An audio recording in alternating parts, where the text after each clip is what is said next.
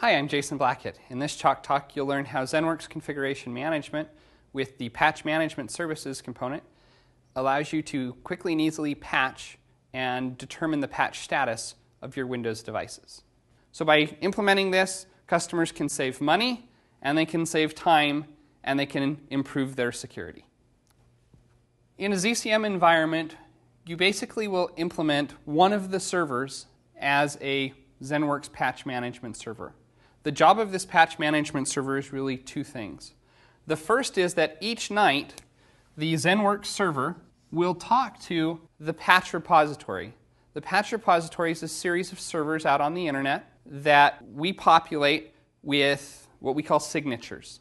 Those signatures are what allow us to determine whether a particular patch is applicable to a device and whether it's been properly installed on the device. Additionally, you'll get content itself, so the actual patches that remediate the vulnerabilities that we may find.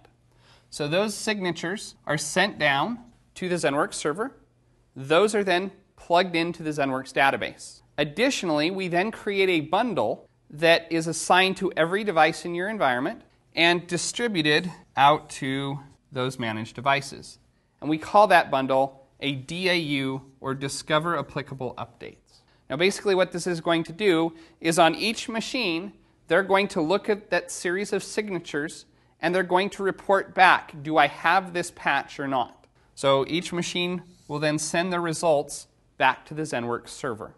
The ZENworks server will then put that information into the database, and you as an administrator then have a nice report that says, for each patch that I know about, for instance, MS123, there are 3 machines that have that patch and 1 machine that does not have that patch. For MS234, there are 2 machines that do not have that patch and no machines that are already patched. Now the reason for that would be because MS234 may be a patch that only applies to Vista machines. So we're never going to show you, regardless of patch status, whether that these 2 XP devices need it, because it's not applicable. So it makes sure that your reports are valuable to you. Now what's really nice is that in the console, these numbers are hyperlinks. And if you want to deploy a patch and fix that problem, there's a menu option. You just say deploy, and it basically walks you through a small wizard.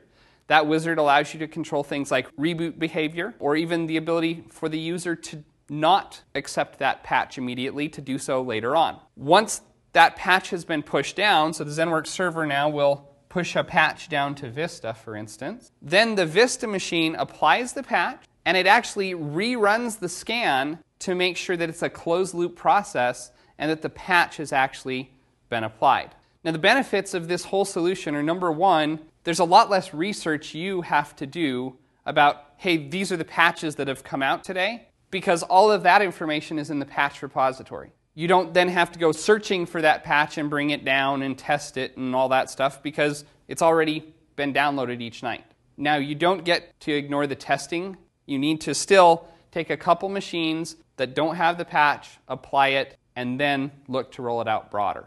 But it does give you a full closed loop process once you have applied that to ensure that your devices got the patch and that the devices stay patched. If a device is no longer patched, it'll report that. And additionally, there's something called mandatory baselines where you can actually say this patch must stay on every machine in a certain group, and if it disappears, the device will be automatically repatched on the next refresh. So by implementing this, customers can save money, and they can save time, and they can improve their security. Thank you.